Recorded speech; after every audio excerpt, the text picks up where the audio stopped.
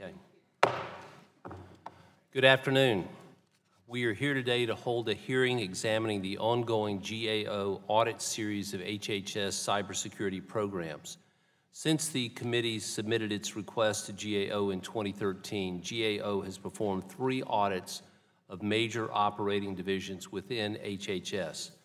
Today's hearing will provide an opportunity for the subcommittee to learn more about GAO's findings over this series of audits, as well as the steps taken by HHS and its operating divisions to respond to these findings.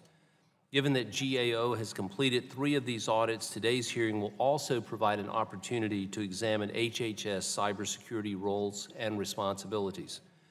These GAO audits provide a valuable opportunity for HHS and its operating divisions to reflect on its cybersecurity capabilities and improve from one to the next. Today's hearing will allow us to explore whether or not HHS is indeed taking advantage of these opportunities in the way that we would hope and expect that the department has. Given the sensitivity of some of the findings identified by GAO, we have determined that it is appropriate for the bulk of this hearing to take place in a closed session. After opening remarks by Ranking Member DeGette, the subcommittee will vote to enter closed session and then proceed from there. I want to thank our witnesses for appearing today, and I now recognize Ms. DeGette for any public comments before we vote to go into closed session. Thank you, Mr. Chairman. As you know, this committee has conducted a series of oversight work focused on cybersecurity, such as at the Department of Energy and HHS. GAO is doing critical work in testing the cyber defenses at various HHS agencies, and this report is the latest in that series.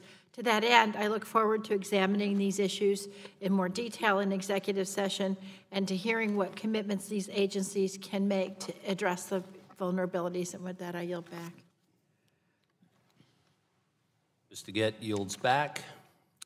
The chair recognizes himself for a unanimous consent request and to offer a motion. Because of the sensitive nature of this hearing, particularly its implications for national security, and after consultations with the minority, I will offer a motion that the subcommittee go into executive session. I yield to the ranking member for any comments on this procedure. Thank you, Mr. Chairman. As I stated before, I support, given the sensitive nature of this information, I support your motion. The chair moves that pursuant to Clause 2G of Rule 11 of the Rules of the House, the remainder of this hearing will be conducted in executive session to protect information that might endanger national security. Is there discussion on the motion? Seeing none, if there is no discussion pursuant to the rule, a recorded vote is ordered. Pursuant to Rule 11 of the U.S. House of Representatives, this will be a roll call vote. The clerk will call the roll.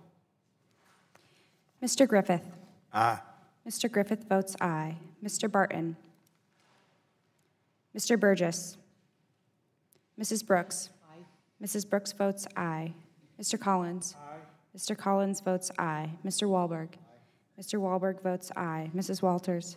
Aye. Mrs. Walters votes aye. Mr. Costello. Mr. Carter. Aye. Mr. Carter votes aye. Chairman Walden. Ms. DeGette. Ms. DeGette votes aye. Ms. Schakowsky. Ms. Castor. Ms. Castor votes aye. Mr. Tonko. Mr. Tonko votes aye. Ms. Clark. Ms. Clark votes aye. Mr. Ruiz. Mr. Ruiz votes aye. Mr. Peters. Mr. Pallone. Chairman Harper. Chairman Harper votes aye.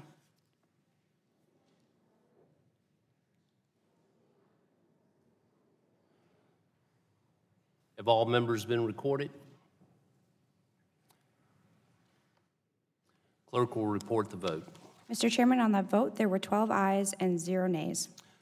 The motion passes. The remainder of the hearing will be closed to the public and open only to our witnesses, to the members, and to essential staff. We will briefly recess to clear the room.